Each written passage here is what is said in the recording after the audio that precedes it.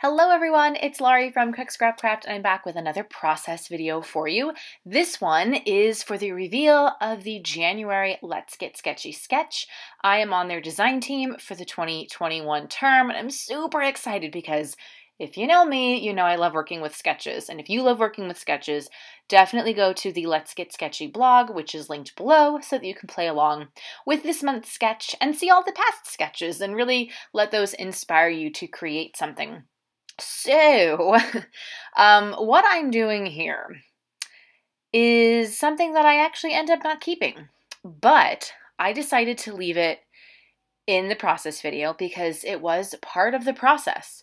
And sometimes this happens. When you start scrapbooking a page, you kind of have an idea in your mind of what you want it to be, what you want it to look like, and you get started and you do a little bit of it, especially when it comes to mixed media. And then you go, oh wait, this doesn't really work. This isn't turning out the way I envisioned. So that's what happened with this. So I was using an Altenew stencil and some Tim Holtz misting spray in Victorian Velvet. Beautiful color. And I liked it because it was a light pink, and some of the papers and embellishments that I'm using are also kind of a pastel-y vibe. And I wanted to, you saw in the original sketch that was at the beginning of this video, it looks like there's a little bit of mixed media in the background. So I was like, oh, I'll use this stencil for the mixed media portion of it. And then there are two photos. Now I'm going to, well, one seems like it's, like a 4x6 or something more rectangular. And then there's a smaller one that's more of a square. So I cut down a 4x6 photo into a square and I kept that one for regular 4x6. And I'm going to shift the sketch to its side. So I'm just backing these summertime photos. This was us playing we got a new inflatable pool this summer. I actually got it for free from work, so it was pretty amazing.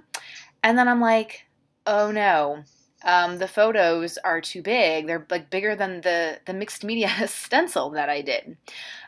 So that's a bit of a problem because obviously when you do mixed media, sometimes stuff gets covered up. And that's just the nature of the mixed media game.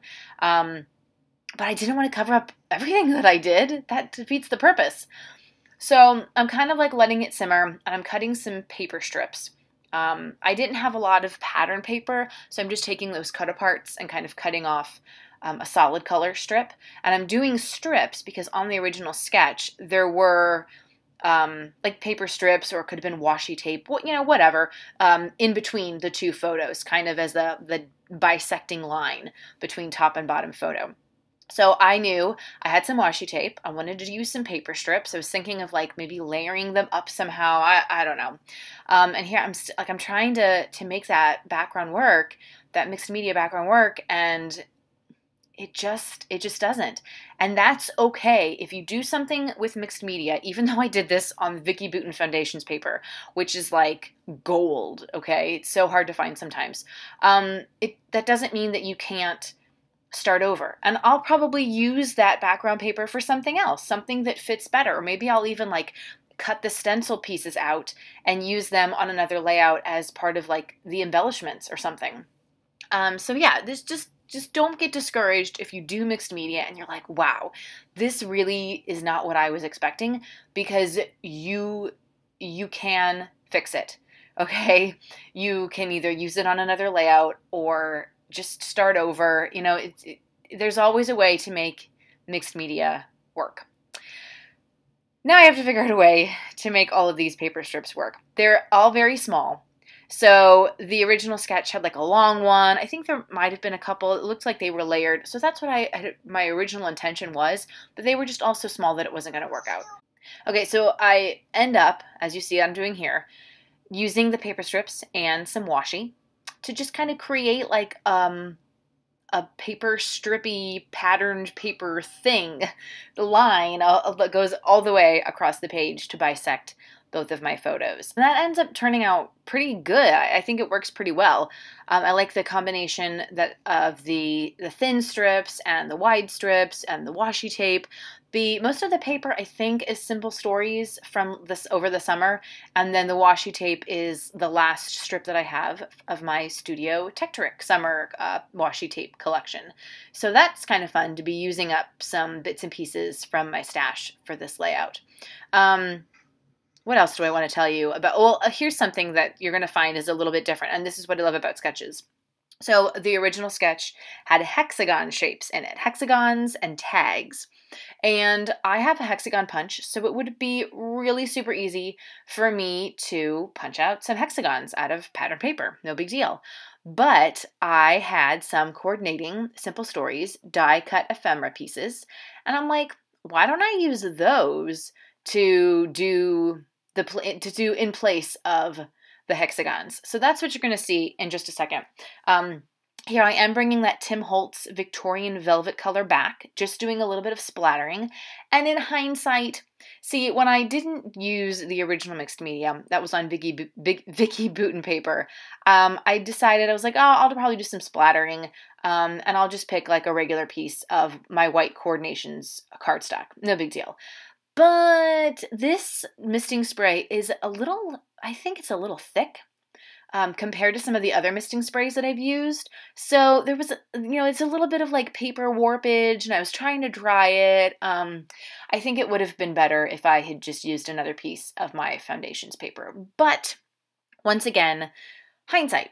All right, so it is dry. Now I need to figure out where I'm going to put everything. And you can kind of see while I was trying to let it dry, I sort of pieced out a couple of those embellishments so that I could get a feel for where I wanted them to go behind the photos.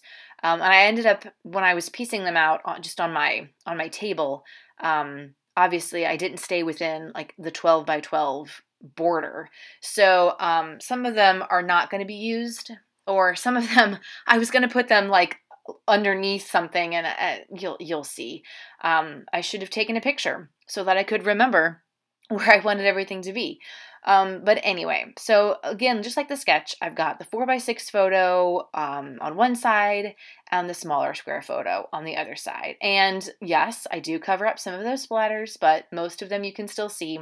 That summer word is, I think it's like American Crafts Simple Stories. It's a thickers, but I think it was part of a Simple Stories collection. And I love when there are words, because they're ready-made titles. Perfect for that, So I'm also adding in some Elle Studio chipboard stickers that were from the summer that I've been saving. One of them says Popsicle Party, which is perfect because the bottom photo is my daughter eating a popsicle. And then one of them says in a pool, which is, of course, perfect because we were in our little inflatable pool. And it kind of looks like I'm just wearing a long sleeve hoodie. That's actually my swimsuit cover up. So yeah, I was wearing a swimsuit. I wasn't like, I don't know, dressed for the winter, although that's what it kind of looks like. But the swimsuit cover up I have is long sleeved because I actually purchased it last January, before taking my daughter to someone's pool birthday party. I didn't want to have a short sleeve cover up because I was like, oh, it's going to be cold. I mean, it was an indoor pool, but still, I was like, I don't want to be cold. So I got a long sleeve one. Anyway, you don't really need to know that, but it was at Target, and I was going to get both because they were supposed to be on sale, but they were not, so I only got one. So now all I have is a long sleeve swimsuit cover up. Maybe I should remedy that this summer. I've also got those are the Simple Stories die cut ephemera pieces. The June word is from Old Chicky Studio. They're no longer in business. But I had some of their calendar words.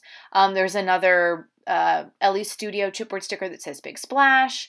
And see, I wanted to layer the flower shop truck behind that one sticker. And then I had an ice cream piece that I was actually going to layer behind something else. And I forgot, but it doesn't matter. Because I think the photos are actually kind of bigger than what the original sketch called for. So I didn't want to, and I didn't want to cover up all of my splatter. Obviously, I put it there for a reason.